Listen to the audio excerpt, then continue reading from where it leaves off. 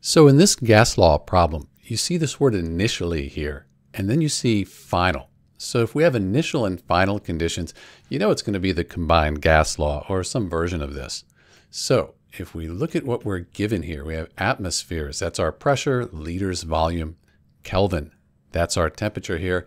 We reduce the pressure and the volume's increased, and we want to find that final temperature. So I can just put all these numbers into the equation. We have atmospheres, liters, and then temperature, that's in Kelvin, that's where we want it. Let's just put them in, see what happens. So I put everything in here, and I think what I'll do, now I just need to get T2 by itself, but I want it to be on top. So I think what I'll do is I'll multiply both sides by T2, and that way these cancel out, and I have it on the top over here. Let's get rid of that. Now I can multiply both sides by 273 Kelvin. That would cancel it out over here and have it up top on this side. Then I can divide both sides by this here. That would cancel it out on this side. And over here, now I'd have T2 all by itself. Then I would just do the math.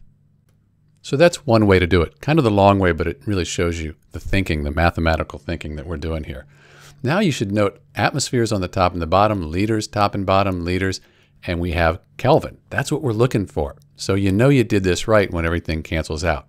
If you multiply the top and then the bottom, then you divide what you have for the numerator by the denominator, you end up with 331 Kelvin. And actually we have two significant digits here, so you might call it 330.